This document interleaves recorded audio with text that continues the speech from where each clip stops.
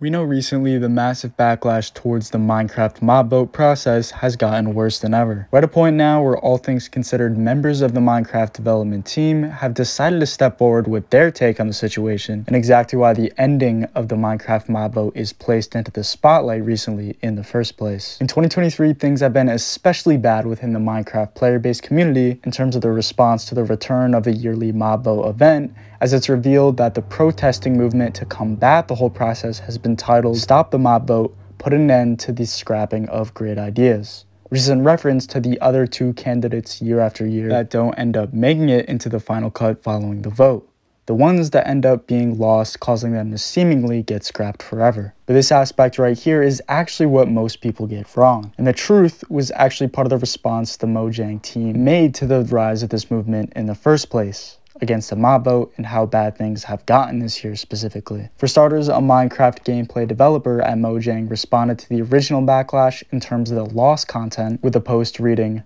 "Some players really want new mobs, others may want technical flexibility or new blocks, some may just want performance improvements. Prioritizing is always a compromise," which is essentially in regards to the different conflicting demands fans have towards certain events and how it's meant to be a compromise. The scrap design misconceptions come into play with the additional statements made by the user King B Dogs, another Mojang team developer, who starts by speaking up on this same topic. The idea that every mob not selected in the yearly event is cast away, set to never make a return, obviously upsetting all the voters who wanted to see it win in the polls originally. The developer tells us, "You must be misinformed. The losers aren't lost forever. They're put into the ideas library where we'll eventually implement them later on when the time is right." Essentially, this gives us hope that all of the introduced concepts in the past may be tied with some future update in which they're involved in some way. When asked about a clarification for what "when the time is right" means in regards to when fans could be expecting the losers of mob votes in the past to be brought back,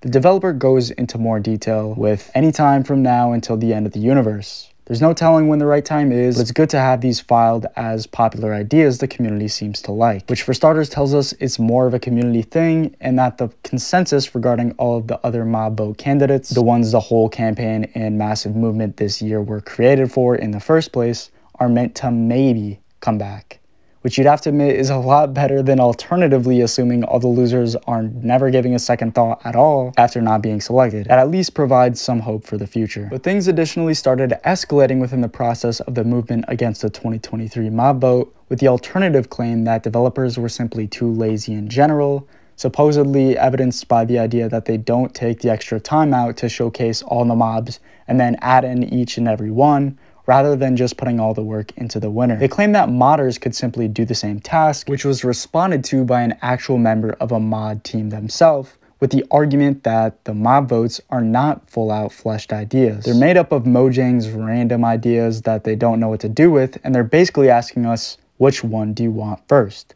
Keep in mind, they're making an entire update, and this is essentially just the appetizer. Essentially, the process of these votes is shown to highlight the winner and then look for opportunities in which it would make sense to add some of the scrap designs in the future, as long as they don't end up ruining the experience. That's basically the mindset developers have to work through and why the entire process is so difficult in the first place. We see proof of this, something pretty crucial to the whole situation, with the fact we're told an iteration of the Olay, for example, the actual winner of the 2021 mob vote, was supposed to be part of the Nether update, but the developers didn't know where to put them specifically and didn't have time to figure out the whole situation in the first place. The actual design ended up being on the simpler side as it was more of a basic prototype. Those responsible for the mob vote system in the first place don't want to add all three mobs because they're in the ideas bin for a reason. To them, it simply has to make sense to add them with the right opportunity to do so. And we saw just that with a similar styled event that featured a frog mob. The frog was part of the biome vote held years back, in which, just like the mob vote, 3 options were presented, with the goat accompanied by the mountain biome coming out on top. We know in this specific case, despite the mountain biome already being implemented alongside the goat, the frog ended up being added in regardless later on with the swamp, which is what points us to the concept of competition losers still serving a role even if they weren't originally chosen to be added in first. And despite the biome vote situation being technically different from the mob vote, I believe this sort of process is what developers are talking about when they say these mobs can be added when the time is right, without a specific answer to when that'll be. yet. But the narrative recently prevails that the fall of the mob vote could be caused by the building of players against the idea of mob votes in the future to take place how they've been previously. And the reason for this to be so prevalent this time around is partially due to the fact that there are additional features accompanied by each candidate that essentially make the stakes of the whole ordeal a whole lot higher in comparison to the past. We know there to be dog armor associated with the armadillo candidate, for example, the ability to change the functionality of the game with the use brought to us through the crab claw, and the increased speeds we're able to reach when we're boosted by the penguin. Accompany this with the fact this year in particular features actual animals players might feel a more personal connection to, opposed to more fictionalized creature concepts like we've seen in the past, and you've got yourself a growing situation against the mob vote process that's gotten bigger than ever. This is why we keep consistently getting around 20,000 signatures a day recently regarding actually making a change in stopping the mob vote events. As the whole process was meant to be for the sole purpose of creating a more player-focused interactive event,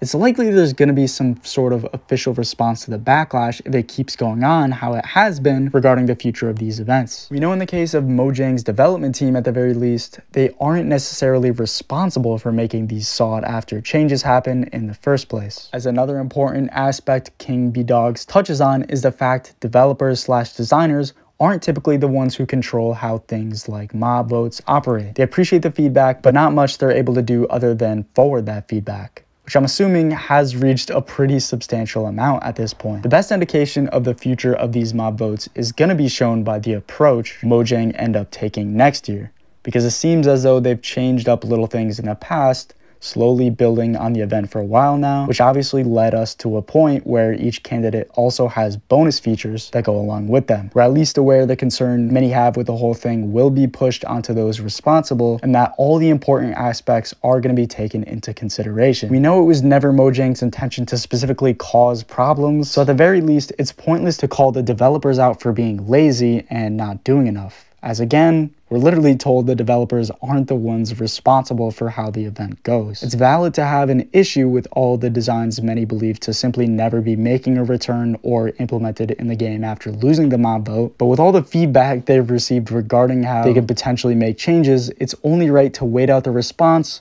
rather than personally attacking any members or lashing out in any way. But as for all of the other super important information you're going to need to know about this situation, we know there to be additional crucial elements of the 2023 vote and everything involving what's actually going to end up happening in the future.